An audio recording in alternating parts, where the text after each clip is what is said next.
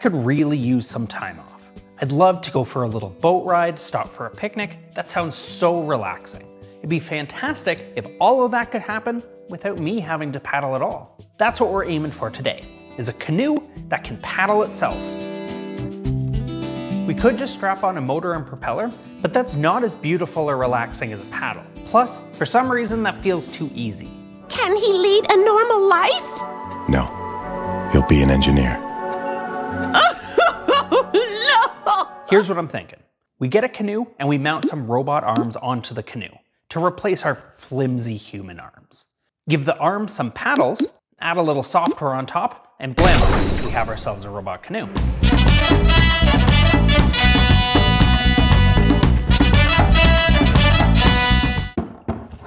First thing we need to figure out is hardware, and the arms we're going to use are these Piper arms from Agilex.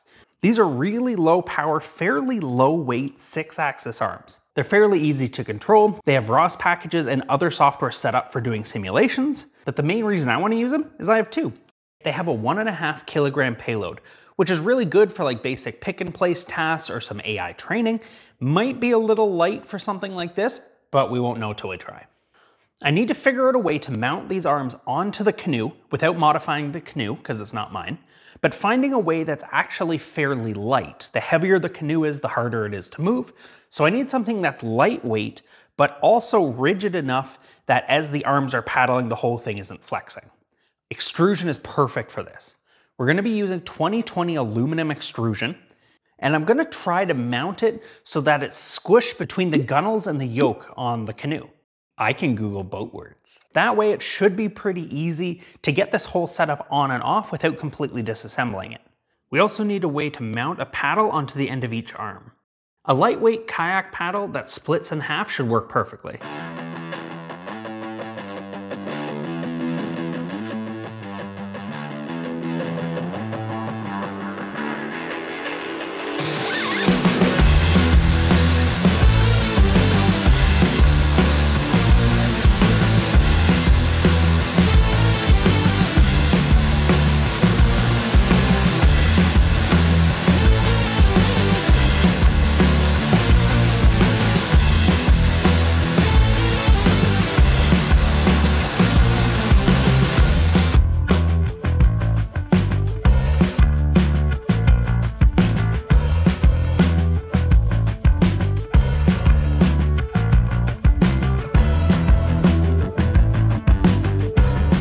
I don't have a CNC machine or a machine shop here since we mostly do software.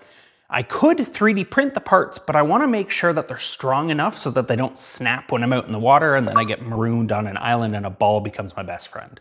So all of this should be machined, probably out of aluminum to keep it light. I'm going to use JLC for this. I've used JLC before to do some personal 3D printing of little resin models. The process was really smooth, it all worked really well, so today I want to try their CNC service. I've designed all of the parts in SolidWorks. I can upload them directly to their website, pick things like surface finish and material, put in quantity, and I get a quote right away.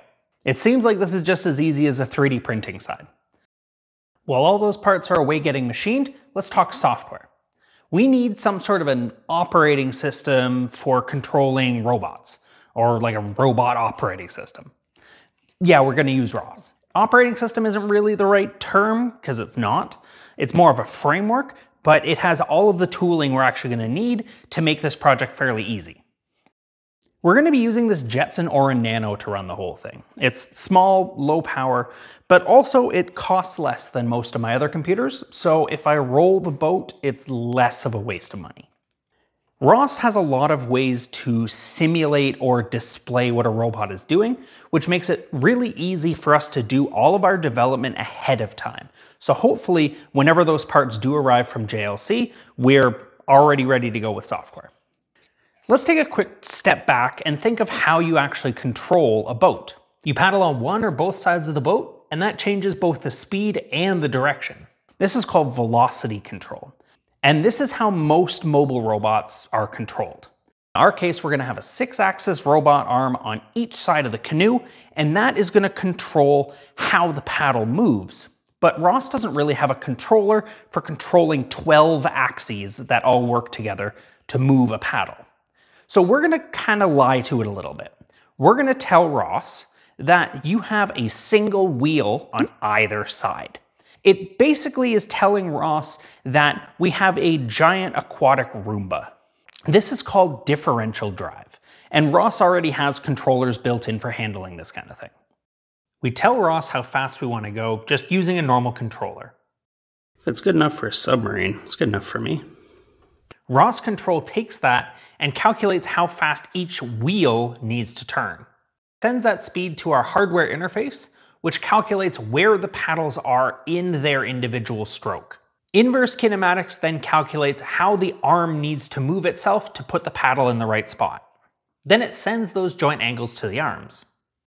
While I'm being boated around, it's a great time to learn something new from today's sponsor, Brilliant.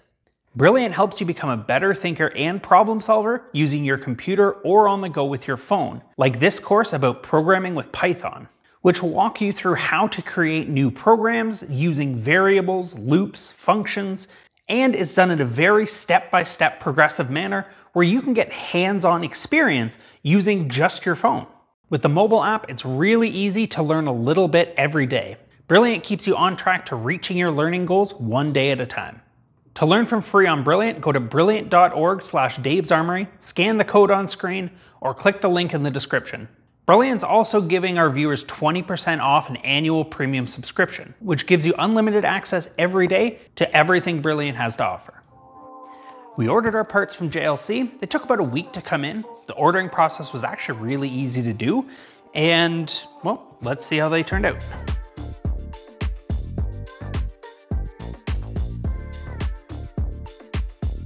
They certainly are well packed. Oh, look at that.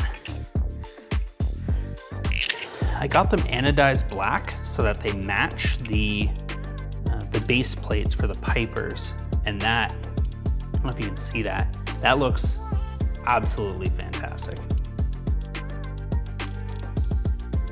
All right, here's all the little clips. Beautiful. Oh, basically press fit.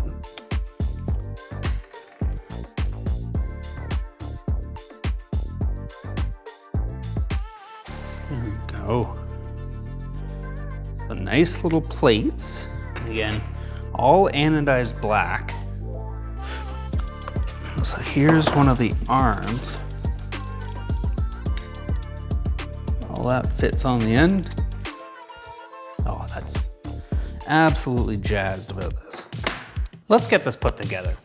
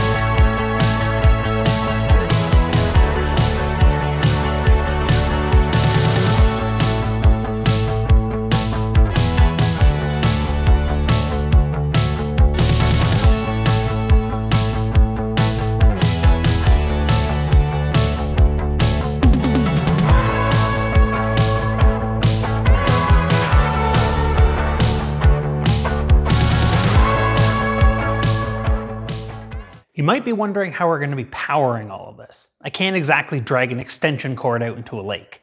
This is the Bluetti AC200L. It has 2 kilowatts of power storage, both AC and DC output, and could even charge with solar for really long boat trips. I've actually taken this thing camping with me, and it's a fantastic source of power. The display on it will show me how much power is being used and how much is left with the BMS, but it also has a Bluetooth app that I can use so I can monitor the battery usage and how much power is left over directly from my phone. All right, a few quick sanity checks first. Am I getting data from the controller? Yes. Check that the arms are working. I'm getting data from the arm. Not the right data, though. A little later. Now to see if this all works.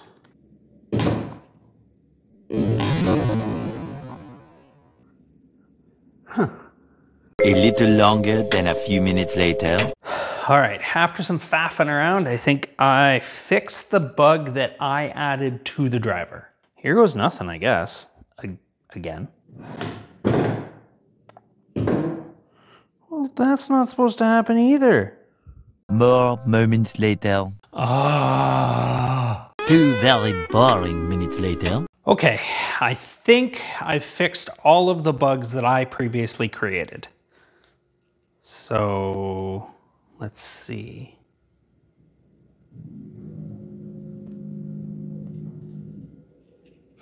Okay. All right. Slow forward.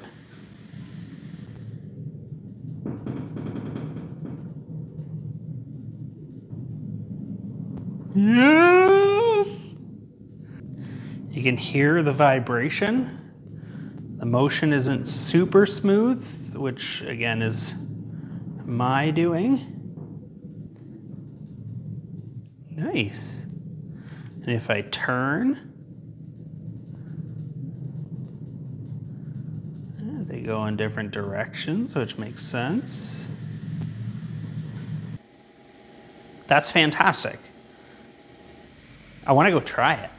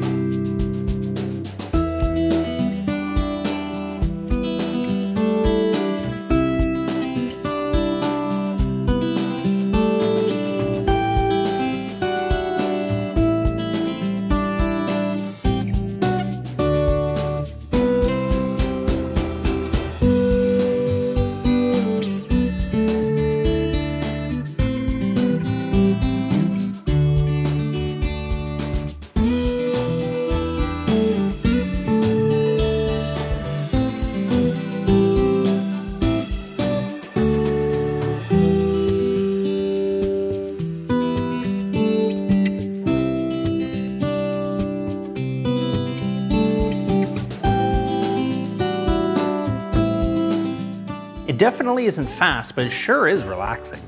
Remember, these are small arms for development, not for heavy lifting. If you like robots and nonsense, make sure to subscribe. Robots are awesome. Thanks for watching. See you next time.